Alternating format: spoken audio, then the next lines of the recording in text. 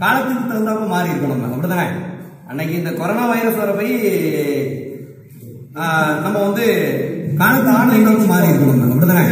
அன்னைக்கு இந்த corona virus வர போய் என்ன நேர்ல பார்க்கும்போது நம்ம வந்து காலத்துக்கு மாறி இருக்கணும். அன்னைக்கு இந்த கொரோனா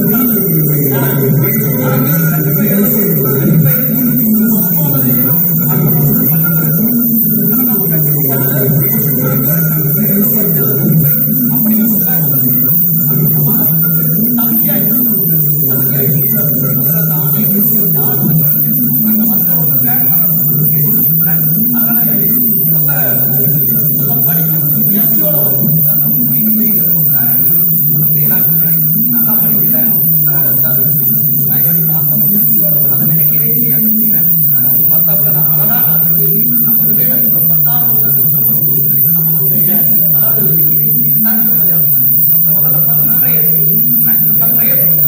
போய் நேர்ல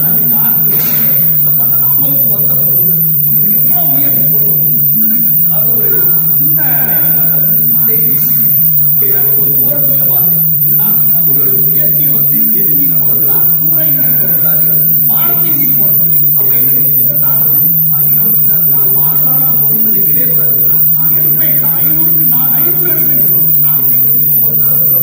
நம்ம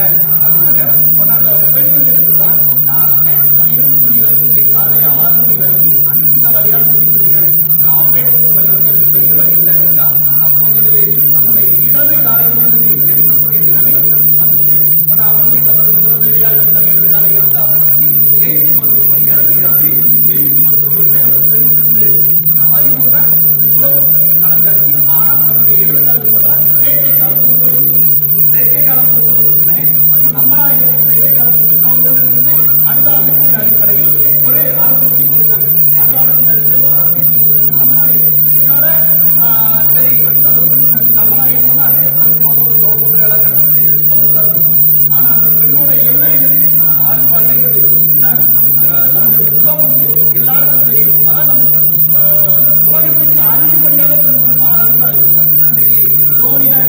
சச்சின் எப்படி அவர் ஒரு விளையாட்டு பிளேயர், அதனால எல்லாருக்கும் தெரியும். அதே மாதிரி நம்மளும் ஒரு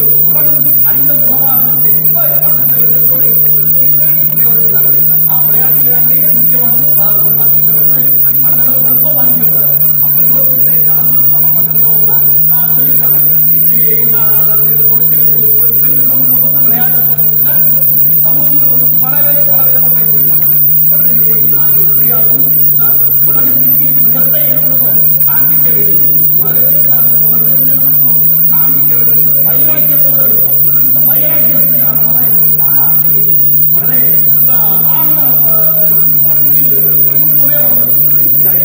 அவனுக்கு கால் ஊனமான பற்றி கூட அவன் கவலைப்படவில்லை. என்னது தன்னுடைய எண்ணம் ஊனமாயிருக்கிறது ஒரே எண்ணத்துக்காக இருந்தா அப்பதான் யோசிக்கிறான், நான் ஏன் இமயமலை ஏறக்கூடாது, எதுக்கு இமயமலை ஏறக்கூடாது யோசனை இருக்க வேண்டும்தான். உடனே முன்னால யார் ஏறிருக்கா அந்த அவங்கிட்ட வந்து நம்ம பச்சை வாய்ப்பு இமயமலையில ஏறி இருக்காங்க. உடனே அவங்ககிட்ட போய் ஐடியா கேட்கறாங்க. அப்போ அவங்க வந்து என்ன சொல்றாங்க, காலவரை நீங்க எப்படிமா ஏறுவா அதுக்கு அவங்க நான் கண்டிப்பாக ஏறுவேன், என்னால முடியும் அப்படின்னா அந்த பச்சை என்ன சொன்னாங்கன்னா ரெண்டே விஷயம் தான் சொன்னாங்க. நீ ஏறணும்னு சொன்னது வந்து தெரியல, ஆனா ஒரு முடிவா வந்து இமயமலையை விட தாண்டின உயரத்தை நீ ஏறுவதற்கு சமம். ரெண்டாவது நல்ல பிரேயர், ரெண்டு இருக்குன்னா எந்த ஒரு வெற்றியும் சாத்தியமே, எந்த ஒரு வெற்றியும் சாத்தியம். அதனாலதான் முயற்சியோட அந்த பெண் உடனே என்ன பண்ணாங்க, அவங்க என்ன பண்ணாங்க கோச்சிங் கொடுப்பாங்க. நம்ம உடனே வந்து ஜெயிக்க முடியாது, நமக்கு தெரியும் நாம படிச்சாதான் வெற்றி பெற முடியும். அதனால குதிரை இந்த நாளுக்கு ஆயத்தமாக்கப்படும் ஜெயம கற்றாலும் ஏன்னா நம்ம ஆயத்தமாக்கப்படும். அதனால இந்த ஒரு வருஷமா நாங்க ஆயத்தப்படும், அப்பதான் லாஸ்ட் மந்த்ல ஏங்க முடியும். ஏன்னா நம்ம ஆயத்தமாக்கப்படும், அதனால இந்த ஒரு வருஷமா நாங்க அப்படி ஆயத்தப்படுறாங்க. ஆயத்தப்படுறதுல 2 காரணங்கள நம்மளே கொள்கையோடு நடக்கிறதுக்கு காரணம். கடல் மட்டத்திலிருந்து இமயமலைக்கு 8,848 அடி உயரத்தை ஒரு செயற்கைக்கால் வந்து ஏறணும்னா சாதாரண இல்லை. அதுக்கு ட்ரெயின் 15 ரூபாய் கொடுத்துருல அவருடைய கால் கையில இருந்து வரும் ரத்தங்களை தான் ரத்தம் வரும், வலிக்கும். அதையெல்லாம் பொறுத்து ட்ரெயினில் வச்சுக்கிட்டாங்க. உடனே இமயமலையை ஏறினாங்க. ஏறி என்ன பண்ணாங்க, இமயமலை சிகரத்தையும் அடைந்தாச்சு. 2011ஆம் ஆண்டு மாற்றுத்திறனாளி பெண் அர்னிமா சின்ஹா, அதாவது உலகிலே முதல் மாற்றுத்திறனாளி பெண் யாருன்னா நம்ம இந்தியாவை சேர்ந்த பெண் தான். அவன் பேர் அர்னிமா சின்ஹா. என்ன மாற்றுத்திறனாளி பெண் ஏறி தான் உலகத்தை தன் முகத்திற்கு காட்டினான். உன் பேரையோ என் பேரையோ போட்டா இருந்து வராது. ஆனா அந்த அர்னிமா சின்ஹா இருக்கிறார் அந்த பெண் ஏறி அந்த பெண் வாழ்க்கை வராது. நான் உலகத்துக்கு என் முகத்தை காரணம் தான் என்ன பண்ணலாம், அதுக்கு காரணம் தன்னுடைய முயற்சி. இந்த வழியில இல்ல, இந்த வழியில என்னோட முயற்சி போட்டேன். அதே மாதிரி வழி இருக்கு படிக்கிறது நீ நல்ல முயற்சி பண்ணு, கண்டிப்பா உங்களுக்கு முயற்சி. சரி முயற்சி கதையை சொல்லியாச்சு, ஒரு கதையை சொல்லியாச்சு. இன்னும் பாடத்துக்கு கஷ்டப்பட்டு நான் சொன்னதுதான் முதல்ல 10ஆம் லேசா வந்தாச்சு பரிசையில நம்ம. ஆனா 10ஆம் எப்படி இருக்குதான் கேட்டேன். இவ்வளவு நாள் 6ல இருந்து 9 வரைக்கும் நம்ம படிச்சிருக்கோம். ஒரு இடத்தை பத்தி படிச்சிருக்கோம், அரப்பாவை பத்தி படிச்சிருக்கோம், மோஞ்சதாராவை பத்தி படிச்சிருக்கோம். அதுக்கடுத்து முகலாயர் பேரரசு, ஆரியர்கள், இப்படி ஒவ்வொரு பேரரசுகள் அதுக்கு ஏற்பட்ட சண்டைகள் நம்ம படிச்சோம். தவிர ஒரு நாடுக்குள்ள பிரச்சனையை நம்ம படிக்கல. நாடுகளுக்குள்ள பிரச்சனைகள், உலக போர்களுக்கு இடையே பிரச்சனை வந்து 9ஆம் வரைக்கும் படிக்கல. ஆனா வெளிநாட்டு வரலாறு நம்ம படிச்சோம். இப்ப பாவமணி பூச்சிட்டு முறை, டென்னிஸ் மைதானம், உறுதிமொழி, இப்படி அந்த இதெல்லாம் படிச்சோம். தவிர இப்ப 2 நாடுகள் சண்டை போடு, அதன் விளைவு வந்து 10ஆப்புல தான் வருது. இந்த 10ஆப்பு புத்தகம் என்பது எப்படின்னா, நீ 6ல இருந்து 9ஆப்பு வரைக்கும் படிச்ச புத்தகத்தை கலந்த கலவை தான் இது இந்த 10ஆம் வகுப்பு புத்தகம். இதுல எல்லாம் வரலாறு தெரிஞ்சிடும். நிறைய பேர் சொல்லுவாங்க நல்லா படிக்கிற பையன்களுக்கு வராத சப்ஜெக்ட் என்னன்னா சமூகவியலா இருக்கும். நான் கேட்பேன், என்னடா தம்பி எல்லாத்துக்கும் இருக்கு சமூகவியல் எத்தனமா இருக்கிறதுக்கு சார், இதுல வந்து நிறைய பேர் வாயில வர முடியும் சார் அப்படிம்பாங்க. வருஷங்கள் மண்டையில இருக்க முடியும் சார் அப்படிம்பாங்க. ஒண்ணு இல்ல, 1க்கு 2 அதான் நான் சொல்றேன். முயற்சி, நம்ம முயற்சி தான் அதுல வரும். என்ன அதனால எதையுமே வெறுக்காதீங்க. எல்லா பாடத்தையும் நல்லா படிக்காதவங்க எனக்கு பிடிச்ச பாடம் எதுனா இந்த பாடம் தான். எதுக்குன்னு கேட்டா, சார் எப்படியாவது கதை எழுதிடலாம் சார், நீங்க சொல்ற கதையை வச்சு எழுதிடலாம் சார். என்ன நல்ல பாடத்தை கவனிங்க, கண்டிப்பாக என்ன பண்ணிடலாம், நல்ல மார்க் எடுக்கலாம். சரி, இப்போ நம்ம பார்க்க போற பாடம் வந்து முதலுலக போர். ஏன்னா முதலுலக போர் இல்ல சார், முதல்ல உலக போர் சண்டையெல்லாம் நீங்க முதல் நாளே பாடம் நடத்துறீங்க அப்படின்னு நினைக்கிறீங்க. முதல்ல சண்டை தான். ஏன்னா இன்னைக்கு இந்தியாவுக்கு சுதந்திரம் கிடைத்தது அகிம்சை முறை. ஆனா எல்லா நாட்டிலையும் வந்து அகிம்சை முறை இருக்குமான கிடையாது. எல்லா நாட்டையும் சண்டை போட்டு தான் என்ன பண்ணாங்க, சுதந்திரத்தை வாங்கியிருக்காங்க. நம்மளும் சண்டை போட்டோம், சண்டை போடாம இல்ல. ஆனா நம்மளுடைய வழிமுறை நம்ம இது வந்து என்னது, அகிம்சை முறை. என்ன நமக்கு நேதாஜி சுபாஷ் சந்திர போஸ் நாம என்ன பண்ணாங்க, போராடு ஏன்னா ஜெய்ஹிந்த் இந்த உலகத்தோடு என்னது போராடுவோம் தான் இருந்தாங்க. என்ன ஆனா நமக்கு வந்து அகிம்சை முறையில காந்திஜி வந்து என்ன பண்ணாங்க, சுதந்திரம் வாங்கி தந்தாங்க.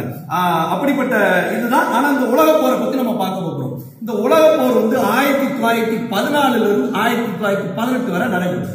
எந்த வருஷம்? 1914 இருந்து 18 வரை நடைபெற்றது. ஏன்னா 1914 ஜூன் 28ஆம் தேதி நடந்துச்சு இந்த போர். சரி, இந்த போர் நடக்கிறதுக்கு முன்னால உள்ளதை பார்ப்போம். ஏன்னா என்ன சார் போர்னு சொல்லிட்டு முன்னால உள்ளது, சண்டை வருதுன்னா காரணம் இல்லாம சண்டை வருமா? வராது. அதாவது 2 பேருக்கு சண்டை வருதுன்னா முன்பகை கண்டிப்பா ஏதாவது இருக்கும், அப்படிதானே? 2 பகை இல்லாம சண்டை வருமா? வரவே செய்யாது. 2 பேரும் ஃப்ரெண்டா இருக்கானா ஒண்ணு ஏதாவது ஒண்ணு மனசுக்குள்ள வச்சிருப்பான், ஏதாவது ஒரு சின்ன மனக்கசப்பு இருக்கும். அதே போன்று அந்த மனக்கசப்பு என்னன்னு ஃபர்ஸ்ட் பார்ப்போம். முதல்ல இந்த பாடத்தை பத்தி முழுசா தெரியறதுக்கு முன்னால எந்த காரணத்துக்காக சண்டை வந்துச்சு, எதுக்காக சண்டை வந்துச்சு பார்த்துட்டு சண்டையை பத்தி நம்ம பார்ப்போம். அப்படிப்பட்ட சண்டை வந்ததுதான் என்னதுன்னா ஐரோப்பியா ஆசியா. இந்த ஐரோப்பா ஆசியாவை தான் நம்ம முதல்ல பார்ப்போம். என்ன அதாவது என்னன்னா முதலாளித்துவம், காலனி ஆதிக்கம், சந்தை, இதான் சண்டை. இல்ல சார் நீங்க சொல்றது ஒண்ணுமே புரிய மாட்டேங்குது சார். முதலாளித்துவம் சொல்லுவீங்க, காலனி ஆதிக்கம், சந்தை, முதலாளே இப்படி நடத்துறீங்களா சண்டை? ஒண்ணு இல்ல, இதுல உங்களுக்கு தெரிஞ்ச வார்த்தை என்னது? சந்தை. இன்னொன்னு என்னது? முதலாளித்துவம். காலனி ஆதிக்கம் தெரியாத வார்த்தை சார், நான் கேள்விப்படாத வார்த்தையா இருக்கு சார். சரி, இந்த மூணுமே ஒரே வார்த்தை தான். முதலாளித்துவம், சந்தை, காலனி ஆதிக்கம்னா என்னன்னா, இப்போ நான் தான் ஓனர், நான் தான் முதலாளி. என்ன அதாவது ஒரு சின்ன சின்ன இடத்தை வந்து அபகரிப்பேன். நான் வந்து ஒரு பெரிய அந்தஸ்துல இருந்தோம்னா எனக்கு தேவையான இடத்தை பக்கத்துல கொண்ட பைசா கொடுத்தோ இல்ல மிரட்டியோ அபகரிப்பேன். அந்த காலனி ஆதிக்கத்துலதான் யார் ஈடுபட்டானா ஐரோப்பா ஈடுபட்டுச்சு. அந்த காலனி ஆதிக்கத்துல யார் ஈடுபட்டா? ஐரோப்பா ஈடுபட்டுச்சு.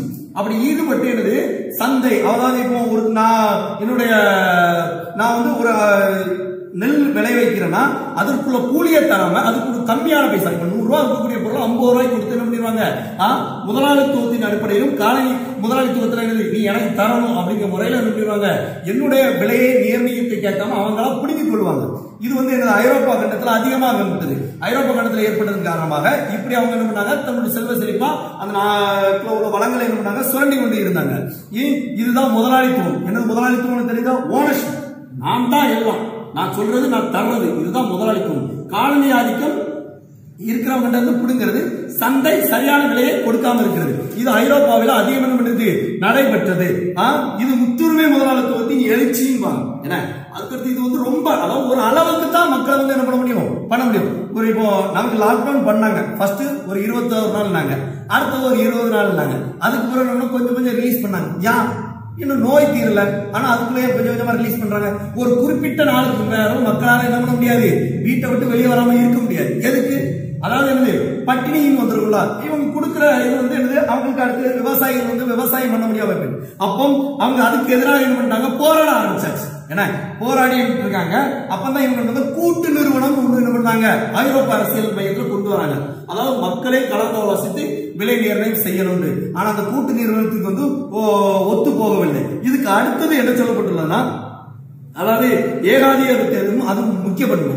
ஏகாதிபத்தியம்னா என்னது, ஏகாதிபத்தியம்னா என்னது? இதுதான் சார். இப்பதான் நீங்க பாடத்தை இப்படி அப்படி ஒரு குழப்ப குழந்தைய இப்படி ஒரு குழப்ப குழப்ப ஒன்னும் புரிய முடியுது சார். ஏகாதிபத்தியம் அதான் நான் சொல்லியிருக்கேன். முதல்ல வந்து இந்த பாடத்தோட சண்டை போடுறதுக்கு முன்னால எதுக்கு சண்டை போட்டோம்னு யாருக்குமே தெரியாது. எதுக்காக ஒரு சண்டை போட்டு ஒரு 10 வருஷம் கழிச்சு கேட்டோம்னா, கல்யாண காட்டுல என் பேர் போடல, அதனாலதான் என் தம்பி கிட்ட பேச மாட்டேன். எப்படி, என்ன ரீசனுக்கு 10 வருஷமா பேசாம போனது காரணம், கல்யாண காட்டுல என் பேர் போடல, இல்லாட்டா குளத்தைக்கு முட்டை பிடிக்கும் போதுல என்ன கூப்பிடல, இவ்வளவு ஒரு ஒண்ணுமில்லாத காரணமா இருக்கும். அதே மாதிரிதான் என்னது முதல்ல நடைபெற்ற காரணம் ஒரு சின்ன சின்ன இதுக்காண்டி ஒரு உலக போர் வந்து ஆரம்பிக்கணும்னு ஒரு ரீசன் கிடையாது. ஒரு சின்ன சின்ன ஒரு விஷயத்தை கொண்டு என்ன பண்ணாங்க, ஃபர்ஸ்ட் வேர்ல்ட் வார் ஆரம்பிக்கப்பட்டு. அப்படிப்பட்டதான் ஏகாதிபத்தியம். அதாவது முதலாளித்துவத்தின் உச்சகட்டம் தான் என்னது, இந்த ஏகாதிபத்தியம். முதலாளித்துவத்தின் உச்சகட்டம் முதலாளி. அதாவது நான் முதலாளி ஏற்கனவே என் வேலையாட்களை நான் அனுசரிச்சு அவங்களுக்கு தேவையை நிறுத்தி செய்யறவன் தான் நான் முதலாளி. இல்ல நான் அவனை அடிமை மாதிரி நடத்தினோம்னா அவன் ஒரு நாள் என்ன பண்ணிடுவான், வேலையை விட்டு போயிருவான், அல்லாட்டா வேற ஏதாவது எனக்கு நஷ்டத்தை உண்டு பண்ணிட்டு இருவான். அதன் உச்சகட்டம் தான் என்னது, இந்த ஏகாதிபத்தியம் வந்து சொல்லப்பட்டுள்ளது. சரி, இது வல்லரசு நாடுகளுக்கு இடையே போட்டி. அடுத்த காரணம் முதல் காரணம் என்னது, இந்த சந்தை சந்தை முதலாளித்துவம் இதன் காரணமா தான் என்னது முதல் காரணம். இரண்டாவது என்னதுன்னா வல்லரசு நாடுகளுக்கு இடையே போட்டி. வல்லரசு நாடுகள் இரண்டு, ஐரோப்பா அண்ட் ஆசியா. இந்த ஐரோப்பால தான் நான் சொன்னேன், இந்த ஐரோப்பா தான் இந்த அவ்வளவுக்குமே காரணம். இந்த முதலாளித்துவம், ஏகாதிபத்தியம், சந்தை இதன் மூலம் என்ன பண்றாங்க, அவங்க வந்து பண்ணிட்டு இருக்காங்க. ஆனா இந்த ஆசியா வந்து தொழில், அதாவது தொழிற்சாலை முக்கியத்துவம். அவங்க வந்து ஒரு புதிய கண்டுபிடிப்பு நாம கேள்விப்படுவோம். இப்ப எடுத்துக்காட்டு ஜப்பான் எடுத்துக்கிட்டோம்னு வச்சுங்களேன், அவங்க ஒரு விதவிதமா கண்டுபிடிப்பாங்க. அதாவது நம்ம நாட்டுல ஒரு ஜப்பான் ஒரு சின்ன கதை கேள்விப்பட்டேன். நம்ம நாட்டுல ஸ்ட்ரைக்னா அவ்வளவு என்ன பண்ணாங்க, வேலைக்கு போக மாட்டாங்க. ஆனா ஜப்பான் நாட்டுல எப்படி தெரியுமா, ஸ்ட்ரைக்னா ஒரு வேலையை செய்வாங்க. ஒரு வேலைன்னா என்ன வேலை சார் அப்படின்னா, தன்னுடைய இப்ப ஒரு செருப்பு தான் தயாரிக்காங்கன்னா இடதுகால் செருப்பு மட்டும்தான் என்ன பண்ணுவாங்க, இந்த ஸ்ட்ரைக் இப்ப 10 நாள்னா இடதுகால் செருப்பு மட்டும்தான் தயாரிப்பாங்க, வலதுகால் செருப்பு தயாரிக்க மாட்டாங்க. எதுக்கு, அவங்க வந்து என்னது வேலை செஞ்சுக்கிட்டே இருக்கிறோம். அடுத்த அவங்களோட கோரிக்கை நிறைவேற்றப்பட்ட வலதுகால் செருப்பு மட்டும் தயாரிப்பாங்க. ஏன், அதாவது ஸ்ட்ரைக் இருக்கணும், இந்த இடதுகால் செருப்பு வச்சு யூஸ் கிடையாது. அப்போ அதை வச்சு அதே ஒரு வேலையை மட்டும் செய்வாங்க, இன்னொரு வேலையை செய்ய மாட்டாங்க. அப்படி என்ன பண்ணாங்க, ஜப்பான் வந்து நல்ல தொழில்துறையில வந்து நல்லா டெவலப் ஆன நாடு. அதன் காரணமாக ரெண்டு நாடுக்கு இடையே சந்தையில வந்து என்னது முரண்டு போய் ரெண்டு பேருக்கு சண்டை வந்துகிட்டு இருக்குது. இதை மனதிலே வச்சுக்கிட்டு என்ன பண்ணாங்க, இரண்டு நாடுகளுக்கு இடையே என்னது அப்பப்ப என்ன பண்ணுது, அரசல் புரசல் வந்து கொண்டே இருக்கிறது. இதன் காரணமாகத்தான் என்னது ரெண்டு பேருக்கும் சண்டை வர மாதிரி ஆயிட்டு ஜப்பானின் தந்திரம். ஜப்பான் என்ன பண்ணுது, ஏன்னா இவன் கஷ்டப்படுறத பத்தியா, இவன் தந்திரமா என்ன பண்ணுதான், ஐரோப்பாவுக்கு கொடுக்கறத என்ன பண்ணா கொடுக்க மாட்டேங்கான். உடனே உயர் அதிகாரிகள் எல்லாம் பேசப்படுறாங்க.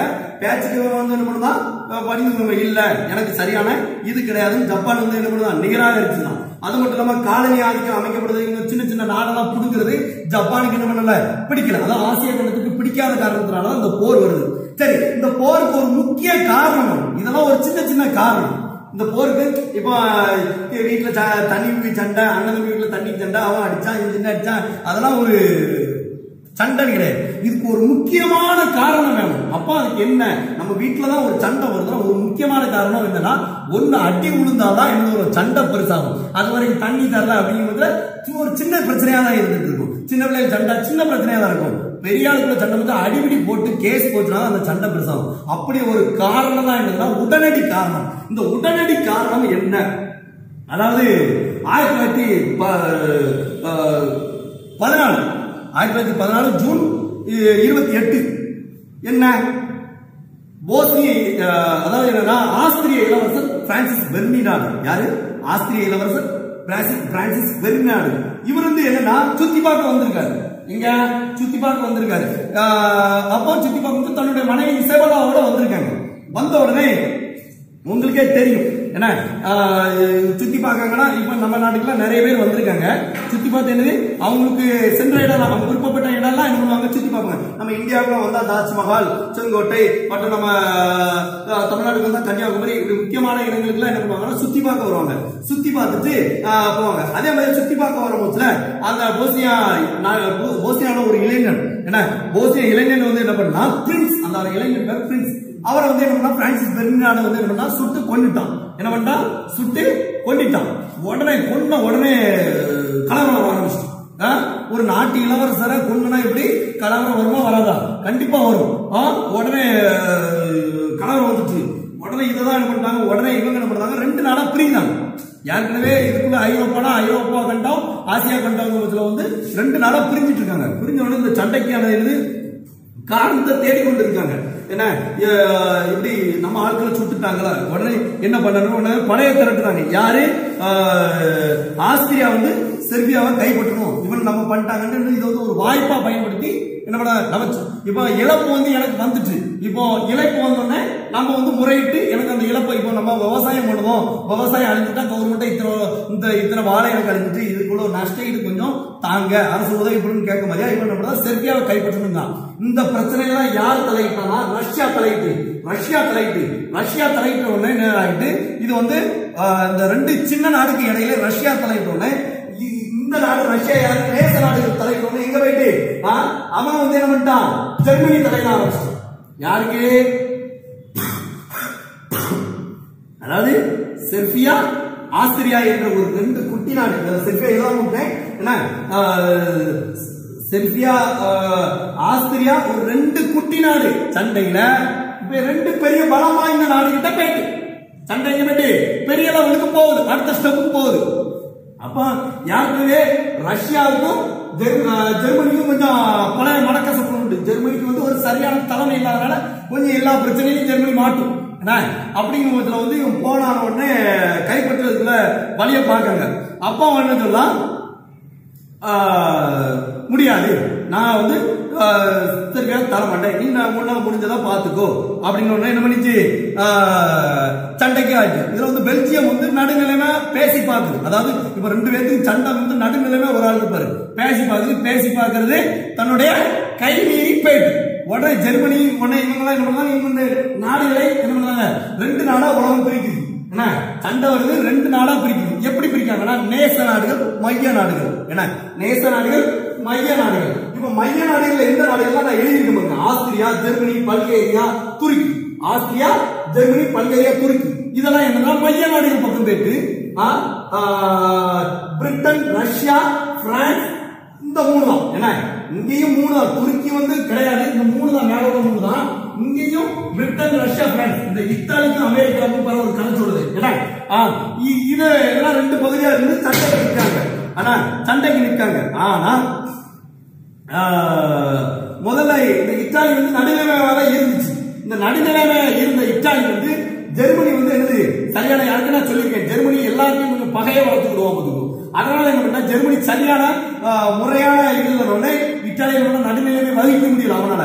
அவனும் தனக்கு தேவைக்கு அவன் என்ன பண்ணிட்டான், நேச நாடுகள் பக்கம் சேர்ந்துட்டான். நேச நாடுகள் பக்கம் சேர்ந்த உடனே முதல் உலக போர் ஆரம்பிக்குது. முதல் உலக போர் ஆரம்பிச்சு சண்டை நடக்குது.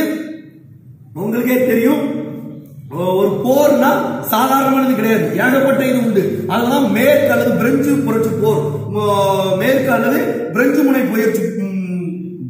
போர்பாங்க. பிரெஞ்சு முனை போர், மேற்கு முனை போர் தான். அதாவது மேற்கு திசையில நடக்குது, பிரெஞ்சு சைடுல நடக்கிறதுனால இந்த போர் பேர் அது.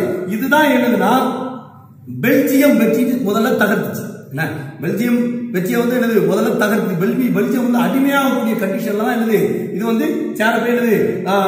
ஏன்னா அது வந்து ஒரு நடுநிலையான நாடு நம்ம பார்த்தோம். என்ன பாரிஸ் நகரை வந்து என்னது கைப்பற்ற பார்த்துச்சு. இப்படி ஜெர்மனி வந்து ஒவ்வொரு சின்ன நாட்டை வந்து ஒரு கண்டிஷன் போட்டு கைப்பற்றுச்சு.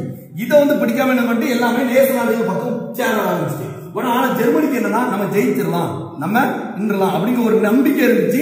அது லாஸ்ட்ல போயிட்டு தகர்த்து போச்சு. பெல்ஜியம் நமக்கு வருங்கிறத வந்து லாஸ்ட்ல ரஷ்யா போன்ற பெரிய நாடுகள் வந்து பிரிட்டன், ரஷ்யா போன்ற நாடுகள் வந்து உதவும் பெய்யே என்னதாயிட்டு அந்த பெல்ஜியம் கனவு வந்து தகர்ந்து போயிடுச்சு. உடனே இன்னும் மேல ஜெர்மனிக்கு கோபம் வருது. உடனே என்னது morn bore, Tannenberg bore, Tannenberg and morn போர். இந்த மார்ன் போர் என்னதுன்னா, அதாவது மார்ன் போர் வந்து ஒரு பதுங்குக்குழி முறை போர்மாங்க.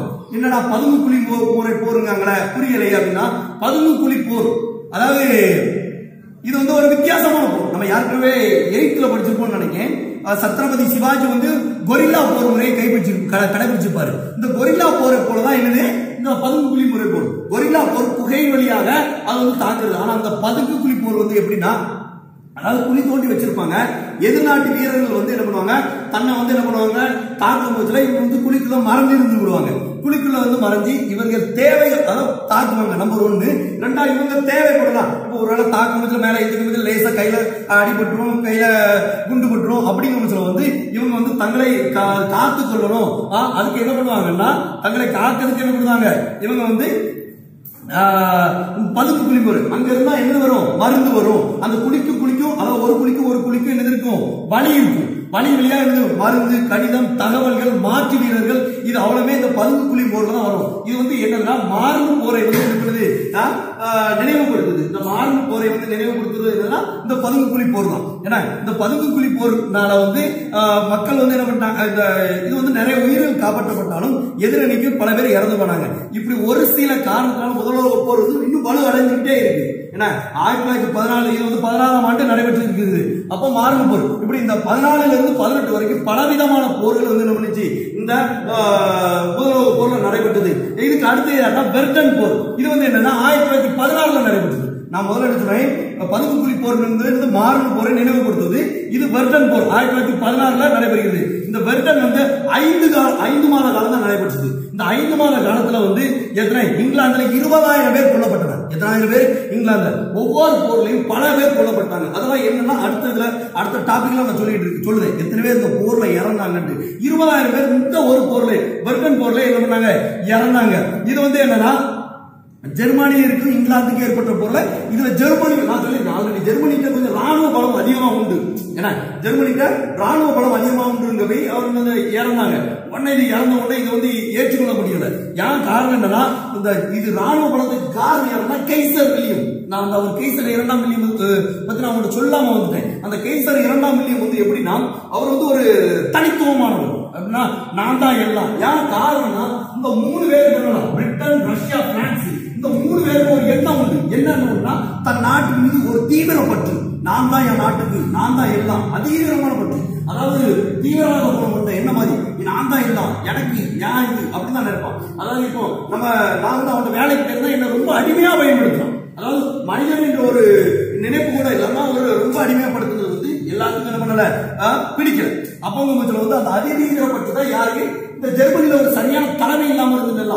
அப்போ இது வந்து தலைமை யாரு கரெக்டா இருந்தா கைசர் 2ஆம் வில்லியம். அவர் வந்து பழைய புக்ல ஒரு வேர்டு உண்டு, சூப்பரா எனக்கு ரொம்ப பிடிச்சது. அங்க சூரியன் உதிக்கனா கூட என்கிட்ட கேட்டுட்டு உடிக்கணுங்க ஒரு தீவிரமான பற்றாளர் பேச்சாளர், ஒரு தலைமையாளர் யாரு கைசர் 2ஆம் வில்லியம். அவ்வளவு ஒரு தீவிரமான பற்றாளர் வந்து இவங்க கொள்கை வந்து யாரு ஜெர்மனி அங்கீகரிக்கல. அதனாலதான் இது ஒரு தனி நாடா இருந்துச்சு. தனியா நான் இருக்கேன். ஏன்னா வந்து அவர் வந்து ராணுவத்தால நல்லா பலப்படுத்தி என்ன பண்ணிட்டாரு, பலப்படுத்தி வச்சிருக்காரு. அப்பொழுது முதல்ல இவங்க வந்து இதுக்கு வந்து ஒத்துக்கிடல. அப்புறம்தான் அவர் இங்கிலாந்து வெர்டன் போர்ல வந்து என்ன பண்ணாரு, வின் பண்ணாரு. வின் பண்ணது உடனே இவங்களுக்கு இருக்குது மற்றது ஒரு போர்ல வின் பண்ணோன்னா என்ன பண்றாங்க, அடுத்தது என்ன பண்ணாங்க, இப்படி 20,000 இந்த இங்கிலாந்து என்ன பண்ணுவாங்க, மற்ற நாடுகளோட என்ன பண்ணாங்க கலந்து ஆலோசிக்கங்க.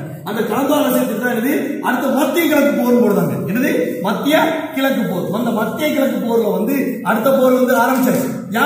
ஏன்னா ஒரு பக்கம் நமக்கு இழப்புனா அடுத்த பக்கம் என்ன பண்ணணும், அவனுக்கு இழப்பு வரணும். உடனே சீரியாவில் துருக்கி நான் சொல்லிருக்கேன். துருக்கி யாருக்குமே என்னது, துருக்கி யாருக்குமே ஒரு தனித்துவமான நல்ல வல்லரசு நாடு, அவன்கிட்ட நல்ல படை உண்டு. அவனை வந்து தாக்குறாங்க. ஏன்னா ஒரு பலமானவனை தாக்கணும், முதல்ல பலவீனமானவனை தாக்கணும். அப்படிதானே பலவீனமானவனை தாக்கினதான் பலமானவனை வந்து தாக்கி என்ன பண்ண முடியும், நம்ம இங்க முடியும். அதனோட அடிப்படையில் என்ன பண்ணாங்க, துருக்கியை தாக்குறாங்க. துருக்கியை வின் பண்ணியாச்சு. ஏன்னா துருக்கியை வின் பண்ண என்ன பண்ணிட்டாங்க, ஜெர்மனிக்கு கலக்கம் உண்டாகுது. உடனே ஜெர்மனிக்கு கலக்கம் உண்டான உடனே ஏதாவது ஜெர்மனிக்கு கலக்கணும் பயந்துட்டான் ஜெர்மனி. ஆனா ஒவ்வொரு நாடா அங்க இதற்கு இடையில தான் என்னதுன்னா ஆப்பிரிக்காவில் காலனியா இருக்கு. நம்ம இன்னைக்கு நிறைய கேள்விப்பட்டிருக்கோம். ஆப்பிரிக்காவில் இந்த இன பிரச்சனைகள் நிறைய உண்டு. அந்த ஆப்பிரிக்காவில் இன பிரச்சனைகள் அடிப்படையில் என்ன பண்ணாங்கன்னா ஆப்பிரிக்காவை அவங்க என்ன பண்ணாங்க, இந்த இன பிரச்சனைகளை உள்ள கொண்டு வராங்க. இந்த இன பிரச்சனைகள் பத்தியில் அங்க நிறைய இழப்புகள் வந்து ஏற்படுது. இப்படி ஒவ்வொன்றா என்ன பண்ணுது, ஜெர்மனிக்கு பின்வாங்குதல் ஏற்பட்டுக்கிட்டே இருக்குது. உடனே லாஸ்ட்ல பார்த்தா ஜெர்மனி என்ன மைய நாடுகள் நிறைய இடத்துல வந்து என்ன பண்ணாங்க, கோட்டை விடுறாங்க. ஆனா மைய நாடுகள் ஓரளவு வெற்றியும் பெறுறாங்க. ஏன்னா சொல்லிருக்கலாம், முதல்ல பெல்ஜியத்தை வின் பண்ணாங்க. அடுத்தது இங்கிலாந்துல ஒரு 20,000 பேர் குறிப்பிட்ட இடத்த பண்ணாங்க. மைய நாடுகள் ஓரளவு வின் பண்ணாலும் நேச நாடுகளுக்கு வந்து ஒரு கொஞ்சம் கலக்கத்தை ஏற்படுத்தி இருந்தது ஜெர்மனி. ஆனா அந்த நேச உடனே என்ன பண்ணாங்க, இந்த அமெரிக்கான்னு ஒரு நாடு இருக்கலாம். இந்த அமெரிக்கா நாட்டை வந்து எப்ப பாதிப்பு ஆச்சுன்னா, அமெரிக்கா லுசிட்டானியான்னு ஒரு கப்பல் இருந்துச்சு. இந்த லுசிட்டானியா கப்பலை வந்து ஜெர்மனி என்ன பண்ணுது, தாக்குது. இந்த தாக்குதல வந்து இதுக்கு ஏகப்பட்ட இழப்புகள் ஏற்படுச்சு. இது இழப்புகள் என்னன்னா, அந்த கப்பல்ல பயணிச்ச 1917ஆம் ஆண்டு என்ன பண்ணுது, தாக்குது. இதுல வந்து பயணிச்ச நிறைய பேர் என்ன பண்ணாங்க, இறந்து போனாங்க. இது இறந்து போன உடனே அமெரிக்காவுக்கு என்ன ஆயிட்டு, கோபம் ஆயிட்டு. உடனே அமெரிக்கா என்னடா நம்ம நாட்டே என்ன பண்ணிட்டான், நம்ம நாட்டை தாக்கிட்டாங்க. இது வரைக்கும் அமெரிக்கா வந்து அதிகமா என்ன பண்ணல, இந்த போர்ல பங்கேற்கல. நம்ம நாட்டை தாக்கிட்டான என்ன பண்ணுது, கடற்போர்ல அமெரிக்கா தாக்கணும்னு அதுக்கு 1917 கோபம் வந்துச்சு. கோபம் வந்து நம்மளும் இந்த சண்டையில களத்துல இறங்க.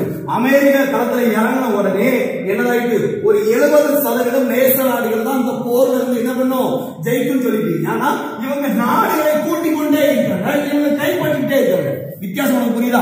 அதாவது இவங்க வந்து ஜெயிக்காங்க, கைப்பற்றணும்னு நினைக்காங்க. இவங்க அனைத்து நாடுகளையும் என்ன பண்ணாங்க, சேர்க்காங்க. அதாவது இப்ப எடுத்துக்காட்டு இங்கிலாந்து தான் வச்சுக்கோங்க. நம்ம பிரிட்டன் இங்கிலாந்து சொல்லியிருக்கு. இந்த பிரிட்டன் இங்கிலாந்தோட சேர்ந்தது ஒரு நாடு கிடையாது. நம்ம ஏன்னா நம்ம இங்கிலாந்துக்கு கீழே வந்து அடிமையா இருக்கப்பட்டோம். அடிமையா இருக்கப்பட்டோம். அப்ப இந்தியாவும் உண்டு. ஏன்னா இந்தியாவும் போர்ல வந்திருக்குன்னு அர்த்தம். அதான் இந்தியா போர்ல அடுத்த சொல்றேன். இப்படி ஒவ்வொரு நாடா என்ன பண்ணிட்டு இருக்கு. இவன் சேக்க போய் என்ன பண்ணிட்டு அவன் அமெரிக்கா சொன்னோடனே ஓரளவு தோத்துறவங்க பயம் வந்துச்சு. உடனே பயம் வந்தோடனே அமெரிக்கா போர்ல வந்து என்னச்சு உடனே நின்றுச்சு. தோல்வி என்னது லாஸ்ட்ல தோத்துட்டவங்க மாதிரி அது என்னது லாஸ்ட்ல அமைதியை வந்து என்னது நாடுது. எது நம்ம 1918 ஜூன்ல வந்து என்னது போர் அமைதியை வந்து நாடு யாரு ஜெர்மனி. அப்போ வந்து எல்லா அமைதியும் பாரிஸ் மாநாடுன்னு போடுவாங்க. நான் சொல்லியிருக்கேன் ஒரு உடன்படிக்கை மாநாடு போடுவாங்கன்னு. அந்த மாநாடுகள் என்னன்னா இந்த அதாவது ஒரு தோல்வி பெற்ற நாட்டுக்கு வந்து அவங்க ஜெயிச்ச நாடுகள் இழப்பீடு கோருவாங்க. இழப்பீடு எப்படி கோருவாங்கன்னா நான் எனக்கு இதெல்லாம் இழந்திருக்கேன், இதெல்லாம் பெய்யிருக்கு, எனக்கு இவ்வளவு தேவைகள் அதெல்லாம் என்ன பண்ணுவாங்கன்னா கேட்பாங்க. அந்த கேட்கறது தான் இந்த பாரிஸ் மாநாட்டில் போடப்பட்டது. அதான் இப்ப சொல்லுவாங்க அதுக்கு ஒரு உடன்படிக்கை சரத்துல எழுப்புவாங்க. அதான் என்னன்னா வெர்சைஸ் உடன்படிக்கை. அந்த உடன்படிக்கையில என்ன போட்டிருக்குன்னா அதான் பார்ப்போம்னா அதாவது இந்த வெர்சைஸ் உடன்படிக்கையில எனக்கு வந்து முதல்ல என்னன்னா என்ன இழப்பீடு அதை மட்டும் முதல்ல அதாவது எனக்கு இத்தனை முதல்ல ஜெர்மனி வந்து எவ்வளவுனா ஒரு குறிப்பிட்ட படை வீரர்கள் தான் வைக்கணும். அதே மாதிரி சிறிய ரக விமானங்கள் தான் வைக்கணும் என்ன அப்படின்னு சொல்லி இருந்தது. அதே மாதிரி அது எத்தனை வீரர்களும் ஒரு அதாவது 1,00,000 வீரர்களுக்குள்ளதான் இருக்கும். கண்டிப்பா ஒரு நாடுனா கண்டிப்பா ராணுவ வீரர்கள் இருக்கணும். அதனால நீங்க 1,00,000 வீரர்களுக்குள்ளதான் இருக்கணும் அப்படின்னு என்ன பண்ணாங்க இருந்தாங்க. அதே மாதிரி ஆஸ்திரியா ஜெர்மனி ஆகிய ரெண்டு என்னது சேரத்துக்கு தடை விதிச்சு. ஆஸ்திரியா ஜெர்மனி ரெண்டுக்கு என்ன பண்ணுச்சு சேரத்துக்கு தடை விதிச்சு. அந்த தடையின் காரணமா தான் 2 பேரும் சேரக்கூடாது. ஏன்னா சேர்ந்தா அடுத்த பிரச்சனைக்கு உள்ளாகும்ல. அதனால என்ன பண்ணாங்க தடை விதிச்சுட்டாங்க. இப்படி ஒரு பல இது போலந்து மீண்டும் உருவாக்கப்பட்ட போலந்த இவங்க கைப்பற்றின நாடலான்னாங்க. போர் இழப்பீடு கொடுத்தாங்க. இதெல்லாம் என்னதுன்னா இந்த 2ஆம் உலகப் போர்ல இந்த வெர்சைஸ் உடன்படிக்கை சரத்துகள்ல நாட்டுல யாரு கையெழுத்து போட்டு ஜெர்மனி வந்து என்னது சமாதானத்தை நாடி அவங்களுக்கு அடிமையா கொடுக்கப்பட்டது. அவங்களுடைய உள்ள நாட்டில் உள்ள செல்வங்கள் வளங்கள் எல்லாமே என்ன பண்ணிச்சுன்னா சுரண்டப்பட்டது. இதுதான் இதுல முக்கியமா முதல் உலகப் போரின் விளைவுகள் பார்க்க போறோம். இவ்வளவு சரத்துகள் ஆச்சு. இதுல வந்து என்னது நிறைய நாடுகள் பாதிப்புகளாச்சு. குறையாம எப்படின்னா ஒரு 8 மில்லியன் மக்கள் வந்து என்ன பண்ணாங்கன்னா இறந்து போனாங்க. 8 மில்லியன் மக்கள் இந்த முதல் உலகப் போர்ல இறந்து போனாங்க. இந்த வேர்ல்டு வார்ல அதிக மக்கள் இறந்தது. உடனே இறந்தாதுன்ற உடனே இதுக்கு அடுத்தது என்னன்னா இவங்க வந்து இந்த போர்ல தான் ஜெர்மனி என்ன பண்ணுச்சுன்னா இந்த விஷவாயு குண்டு வந்து அறிமுகப்படுத்தினாங்க. விஷவாயு குண்டு இவங்க அறிமுகப்படுத்தினாங்க, இவங்களும் அறிமுகப்படுத்திட்டாங்க. இதன் மூலம் நிறைய மக்கள் மாட்டாங்க. இதுல வந்து ஆண் பெண் விகிதமே என்னன்னா மாறுபட்டுச்சு. ஆண் பெண் விகிதம் எப்படி மாறுபட்டுச்சுன்னா நிறைய பேர்கள் போருக்கு வலுக்கட்டாயமாகவே அனுப்பப்பட்டாங்க. என்ன இங்கிலாந்துல நிறைய பேர்கள் வலுக்கட்டாயம் அனுப்பப்பட்டது காரணமாக ஆண் பெண் விகிதமே வேறுபாடு ஏற்பட்டுச்சு. இப்ப எடுத்துனா ஒரு ஊர்ல 100 ஆண்கள் இருக்காங்கன்னா குறையாம ஒரு 90 to 110 அந்த வித்தியாசங்கள் தான் இருக்கும். ஆனா 100 பெண்கள் இருக்க இடத்துல 50 ஆண்கள் தான் இங்க வித்தியாசங்கள் வந்து நிறைய ஏற்பட்டது. காரணம் என்னன்னா அந்த போர்ல நிறைய ஆண்கள் மடிந்தனர். அது இதுலதான் 1919ஆம் ஆண்டு என்ன பண்ணி என்னன்னா இந்த 18ஓட போர் முடிஞ்சு இப்படி நிறைய ஆண்கள் இறந்தாங்க. இதுக்குள்ள இழப்பீடுகள் ஜெர்மனி என்ற முடிஞ்ச அளவு வாங்கினாங்க. இது வந்து இந்தியாவின் மீதான தாக்கம் கடைசி வந்துட்டு இந்த 200 பார்த்து அடுத்தது இது இந்தியா நீல சார். நம்ம இந்தியா எங்க சார் போரிட்டோம், இந்தியாவுக்கு போர்டிலே இல்ல, இந்தியா வந்து ஒண்ணுமே சொல்லல.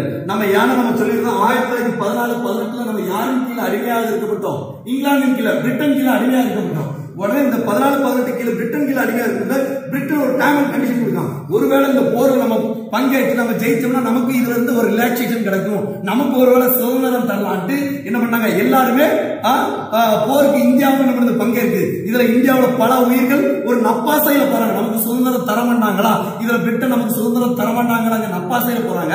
இப்படி போறதுனால பல உயிர்கள் என்ன பண்ணுது இறந்து போறாங்க. பல உயிர்கள் இறந்து போறது நிமித்தம் இறந்து போய் பொருளாதார நெருக்கடிக்குள்ள வருது. ஏன்னா இந்தியாவில் இருந்தா எவ்வளவுனா 250 பில்லியன் பவுண்டுகள் என்ன பொருட்களை கொடுத்திருக்காங்க, 123 பில்லியன் பணத்தை கொடுத்திருக்காங்க, போர் விமானங்களை கொடுத்திருக்காங்க. எல்லாம் இந்தியாவில் உள்ள சக்திகளை எல்லாம் பயன்படுத்தி இதன் மூலம் இந்தியாவில் ஆயிட்டு எல்லா பொருளாதாரத்தை கொடுத்த பிறகு இந்தியாவில் வரி சுமையாகும்.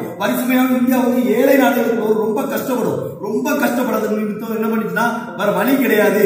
இந்தியா பொருளாதாரம் ரொம்ப பாதிக்கப்பட்டு லாஸ்ட்ல வந்து இந்தியாவுக்கு இருந்து தரல, பிரிட்டன் சுதந்திரம் தரல, இந்தியாவுக்கு இழப்பீடு, இந்தியாவுக்கு லாஸ்ட்ல இருந்து ஏமாற்றமே முந்தியது. இதுல மிகவும் பயனுள்ள நாடு எதுனா அமெரிக்கா. ஏன் அமெரிக்கா இந்த முதல் உலக போருக்கு முன்னாடி வந்து கடன் வாங்கும் நாடாக இருக்கப்பட்டாங்க. ஆனா இந்த முதல் உலக போருக்கு பிறகு அவங்க கடன் கொடுக்கும் நாடாக மாறிவிட்டாங்க. ஏன்னா அவ்வளவு வளர்ச்சி பயன்படுத்திட்டாங்க. இதுதான் இந்த பாடத்தின் முதல் பாட்டு. இந்த முதல் உலக போர்ல நம்ம இன்னைக்கு பார்த்த பாடங்கள்ல இந்த முதல் உலக போர் போர் எப்படி ஆரம்பிச்சு ஒரு ஆஸ்திரிய இளவரசரை சுட்டு கொண்டாங்க. இந்த மைய நாடுகள் இந்த தேச நாடுகள் ரெண்டா பிரிஞ்சிச்சு. இந்த ரெண்டு பிரிஞ்சதின் காரணமாக என்னது ஏற்பட்ட போர். இந்த போர்ல யாரு தேச நாடுகள் ஜெயிச்சிச்சு. அதிகமா என்னது ஜெர்மனி வந்து என்னது இழப்பீடு கொடுத்துச்சு. ஜெர்மனி தோத்துச்சு. இந்த போர் 1914 18 வரைக்கும் ஏற்பட்டுச்சு. இதன் தோத்ததின் சரத்து வந்து என்னன்னா வெர்சைஸ் உடன்படிக்கை போட்டிருக்காங்க. அந்த உடன்படிக்கையின் போது அதுல இந்தியாவின் பங்கு என்ன இவ்வளவு இந்த பாடத்துல நம்ம பார்த்துட்டோம். இதுக்கு அடுத்தது என்னன்னா இந்த போருக்கு பத்தி அமைதி உடன்பாடு, இந்த போர் இன்னும் ஏற்படாமல் இருக்க, இது அடுத்த பாட்டுல நம்ம பார்க்கலாம். சரி, இப்போ பாடம் ஓரளவு கவனிச்சிருக்கோம். ஏன்னா நம்ம எங்க வீட்டுல போய் என்ன பண்ணணும் சார், இது பாடத்தை நல்லா கதை ஒரு அரை மணி நேரம் கதை கேட்டாச்சு சார், போதும் சார் அப்படி இருக்காங்க. ஏன்னா நான் வந்து இன்னைக்கு 10 பக்கம் நடத்திருக்கேன். ஏன்னா 10 பக்கம் நடத்திருக்கேன். இந்த 10 பக்கத்திலையும் என்னது நீங்க உங்க வீட்டுல நான் ஒரே ஒரு வேலை தான் உங்களுக்கு தரேன்.